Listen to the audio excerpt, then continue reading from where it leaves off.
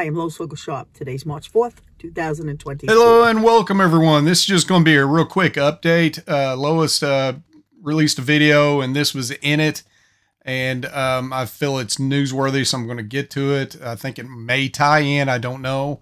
I've seen reports of people coming away from Lois. I've seen some of my comments saying they came away from Lois, quit giving her money. They were deceived. I do not know if they contacted anybody else on this. I saw stuff about an investigation on safe havens that went cold some time back. And then I saw something about a new witnesses came forward.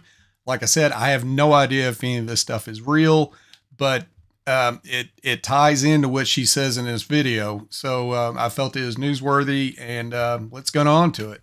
I've been living in this town a long time. All right? I've had land since 2018. And we've been tax exempt for way longer than that with the house and everything we're in, okay? They are now just trying to enter into our finances, and they want to know this, and they want to know that. They have never asked me for that ever, ever, ever.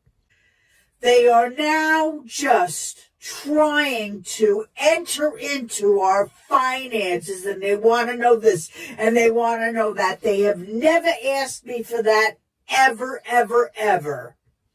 And I'll tell you why it's happening, because the government is looking to see the churches that are making money, what they're making, what they're doing, so that they can take away tax exemptions from the churches. So that they can take away tax exemptions from the churches. You got to remember that her church is her house. And the only thing I can find is these 2017 videos of her lecturing in front of a video camera with a dog on the couch.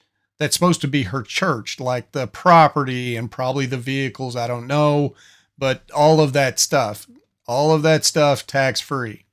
Who are not in business, so that they can take the money into the government. They want to nab us all. And of course, churches have exemption because they're not a business. They're charitable organizations giving things away for free. This is what's going on.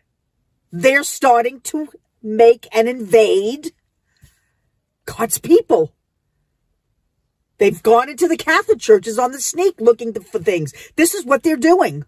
I just think it's interesting that all of a sudden, after she's lived there for this long and kept this thing going for so long, that all of a sudden they want to know everything and know about her finances. I find it very interesting. So that's it on the Walton Waco Watch. Everybody have a good day.